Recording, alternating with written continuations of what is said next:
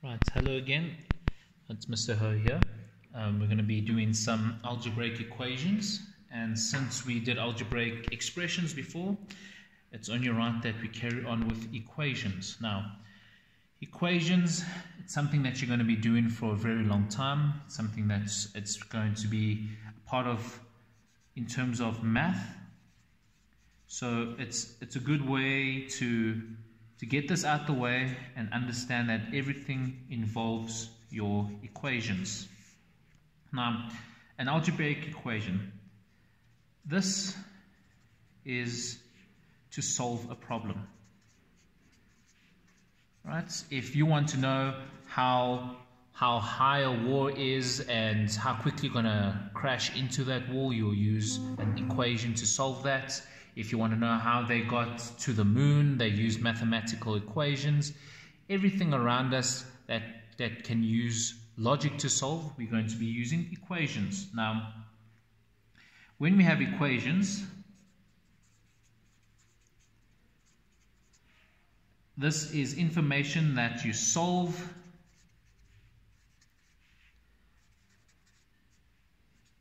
based off information given.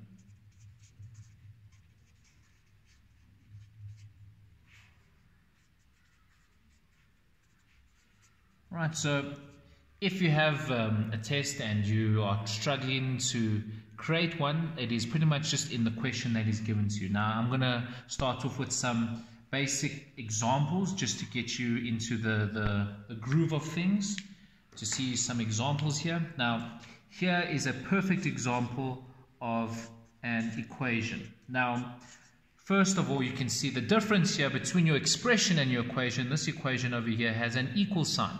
So I'm actually solving this problem. I'm solving for x. I'm trying to find out what x is. Now, once again, I'm left with just addition. So I need to look for like terms. Do I have any like terms over here? No. This side of my left-hand side of the equal sign, there is no like terms. On the right-hand side, I've just got a 12. But what I can do with the 6, because I'm left with just addition, I can take it over the equal sign. Now, once I take it over the equal sign, it changes its operation. So here it's 12.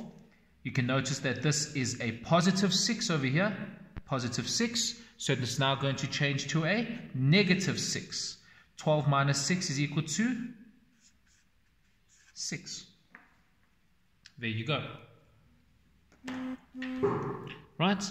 Same thing will happen in this equation over here.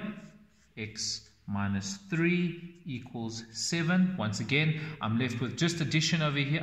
Subtraction. Because I'm left with subtraction, I need to look for my like terms. No like terms here, no like terms here. I can take that over there.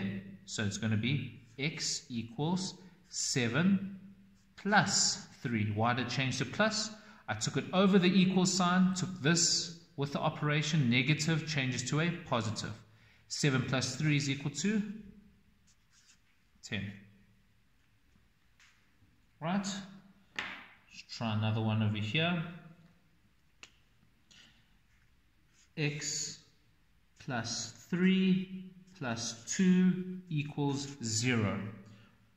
Once again, I'm left with just addition over here. So do I have any like terms? Yes, I do have like terms in this equation. 3 plus 2. 3 plus 2 equals what? 5. X plus 5 equals 0.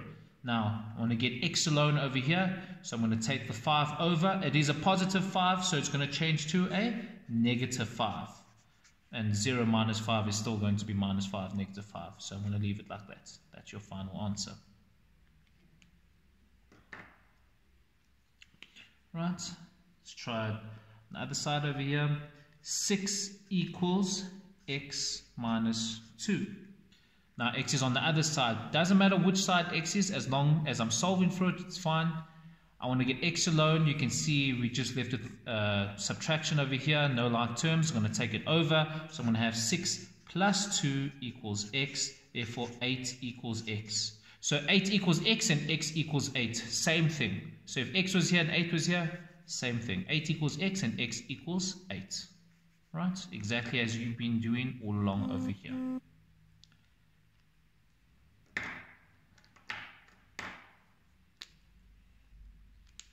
Right, let's try it another one. This time I'm going to put a coefficient in front of our variable. So we have 2x plus 2 equals 6. Now you notice I've got a coefficient over here. First things first, I'm left with just addition over here. So that means no like terms. So I'm going to take that over. So I have 2x equals 6. That changes to a negative 2. So I have 2x equals 4. Now that I have this, I want to get x alone because I'm solving for x. How do I get x alone? I'm going to divide by my coefficient. What is my coefficient in this equation? It is 2. So I'm going to divide by 2. Therefore, x equals 2. 4 divided by 2 is 2. 2 goes into 4 how many times? Twice. That is your answer. Right. Let's try it on this side over here. Same thing. 3x minus 4 equals 5. Left with subtraction only, no like terms. I'm going to take that over. So I have 3x equals 5. That changes to a positive. So I have 5 plus 4. 3x equals 9. Is that my final answer? No. I need to get x alone. So I need to divide by my coefficients, which is going to be 3 in this instance. Therefore, x is equal to 3. Right?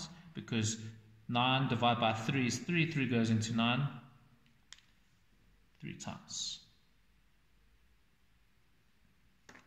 Right? Remember, if you need to stop at any moment, just click pause.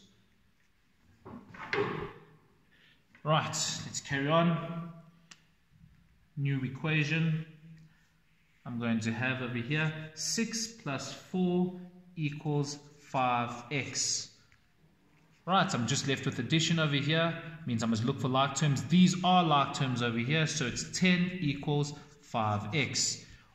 I want to get x alone. So what do I need to do? Divide by my coefficient, which in this instance is 5. What I do to the right, I do to the left. 10 divided by 5 is equal to 2. So x equals 2. X equals 2. Right. Let's try another one over here.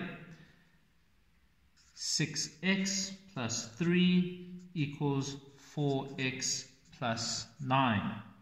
Right, notice now, on both sides of my equal sign, I have an x. Right, I have a variable on both sides. Luckily for me, they're both x's.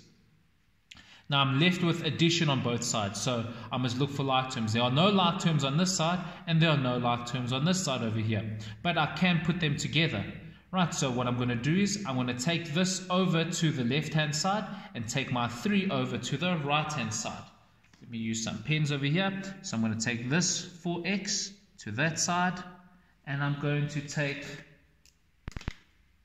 this 3 to the other side over there. Right, so looking at my 4x first, it is a positive 4x. So when I take it over the equal sign, it will change to a negative 4x. Exactly like I did with my normal numbers. Now this is a positive 3, so when I take it over, it will change to a negative 3. So what is this? 6x minus 4x? It's 2x. And what is 9 minus 3? It is 6. Now this looks more like what we've been doing. So you know what to do here. Divide by my coefficients. Therefore, x is equal to 3. 2 goes into 6 3 times. 6 divided by 2 is equal to 3. Okay. Now, some of you might be asking, how come I took my 4x over this side and I didn't take my 6x over to that side? No matter which side you use, it will still be the same. Here is the exact same equation, 6x plus 3 equals 4x plus 9. The exact same equation as this, right? All I'm going to do is I'm going to take the 6x over there and I'm going to take the 9 over there. Therefore, I'm going to have, right, I'm going to have positive 3, which is this number here. I'm taking the 9 over, so it's going to be negative 9 equals 4x. Remember, taking this positive 6 over, so it's going to change to a negative 6x. Right. Positive 3 minus 9 is going to give me negative 6 equals 4x minus 2 minus 6x equals negative 2x. Now that I have that, I need to divide by my coefficient. And what is my coefficient over here? It is not just 2, but it is negative 2. What I do to the right, I do to the left. Negative divided by negative gives me a positive, so I'm going to have a positive 3. This cancels out with that, therefore I have x. So it is exactly the same. No matter which side you're going to use, it is going to be exactly the same. Right, let's do 2 more equations, just to get the hang of it. Right.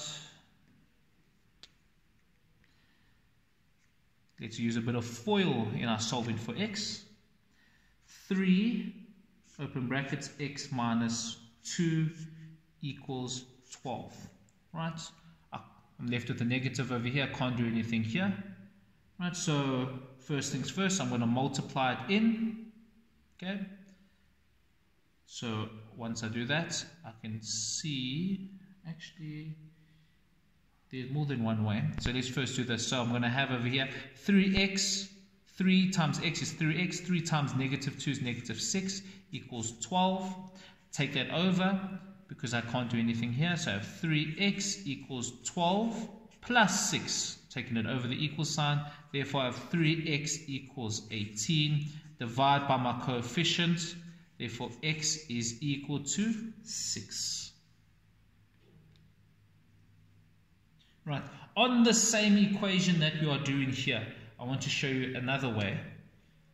With the same exact equation, right, you know that this is one term over here.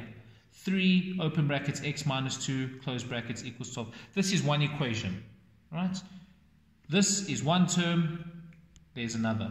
So what I can do over here, I can actually just divide this side. You see, this is pretty much a term, right? So with the x over here, in the brackets, I can actually just divide this side by 3, divide that side by 3, because those are my coefficients.